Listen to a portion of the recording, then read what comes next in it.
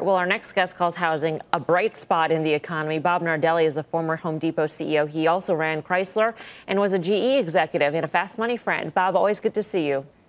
Thank you, Liz. It's great to be with you. And if I could just pick up where Tim left off, I think, again, I shared with you earlier, I think housing is a real bright spot. And I think the demand for housing will continue for some period of time. It certainly is a seller's market.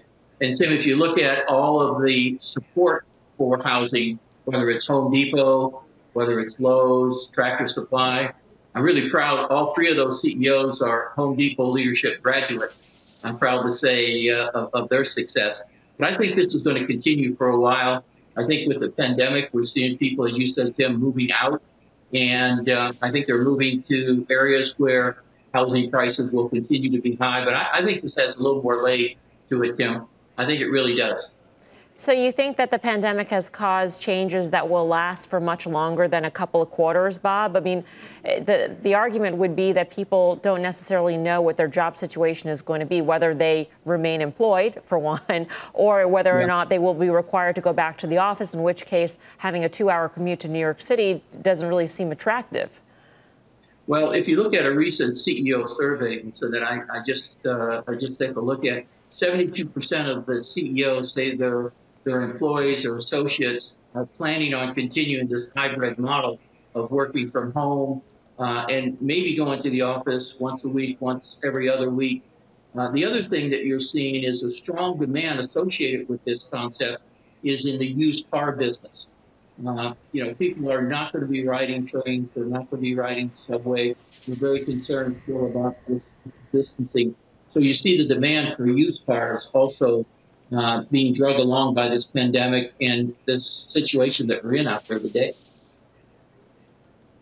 Mr. Nardelli, it's Karen. Thanks for being with us. I got a question you might be uniquely situated to answer. In looking at Home Depot versus Lowe's, Ellison is about 2 years into his turnaround or restructure, whatever you want to call it.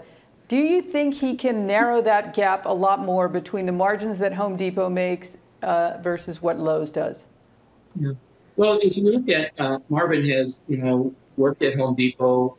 He came in from Target when we were there, and he really has sat in a number of chairs in the home improvement area. So if you look at where the stock was, at its low at 70, trading up around 140 or something. I think recently you can see he's already starting to restructure. He's already starting to do some things. I think he'll work heavily on merchandising and reposition his merchandising. He'll work on branding. I think that he has the capability to certainly close the gap. I think Home Depot, of course, has got many more years. One of the advantages Home Depot has carried over Lowe's is when we were there, we opened 1,000 stores and we celebrated the 2,000 store opening. So if you look at one of the real bright spots for them, and the recent surveys show that the majority of the population lives within 10 to 15 minutes of a Home Depot. So strategically, the convenience factor is there for them. I think that's something Marvin is aware of and he might be able to pick up on. It's a very good point.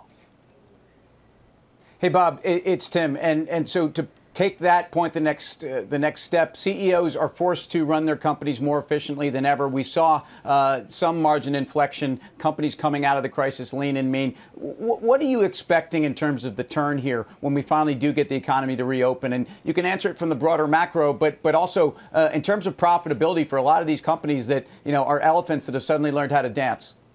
Yeah, well, so I think there's a mixed bag out there. If you look at, we were just talking about housing. Certainly a bright spot. If you look at hospitality, travel, industry, for example, you just look at some of the big flag names like Hyatt and Marriott selling some of their facilities in prime locations. So people aren't using hotels. Air travel is still down.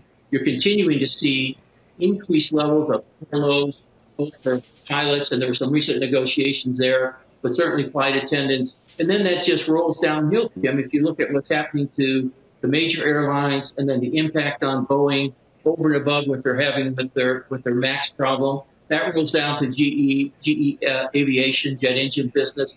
So I think it's really going to be a mixed bag. We talk a lot about a V recovery. But I don't think that V recovery is really affecting everyone. You look at, you know, in your area, Tim, the restaurants in New York City. And you know, I think it's going to be a very slow recovery for them. I think there'll be some real winners, and there'll be some people that won't see that V recovery. There'll be a little flat, low, and slow for them. Bob, always good to speak with you. Stay well. Bob Thank Nardelli. you. Guy Adami, does this make sense that housing is so strong in the economy we have? I mean, given where claims were this morning, given where unemployment is in general? Under those metrics, no. But then you factor in the fact that people are fleeing these big cities, looking to get out, and then it starts to make sense, coupled with the fact that interest rates are at ridiculous levels. So it all does sort of make sense. So maybe housing is a bright spot, you could say, for the wrong reasons. It doesn't matter, because if you've been in these stocks, you've done very well. And I agree with a lot of the things that Tim said and Mr. Nardelli said. I'll say this quickly. Karen mentioned Restoration Hardware yesterday, as did Tim, and we've been talking about this stock seemingly forever. Karen mentioned the short interest. I mentioned that because the stock traded close to 9 times normal volume today. So I think many of those, if not all, got squeezed out. So we've been fortunate enough to be in RH. Today was the day you pull the ripcord and look to buy it back cheaper. I think you're going to get that opportunity.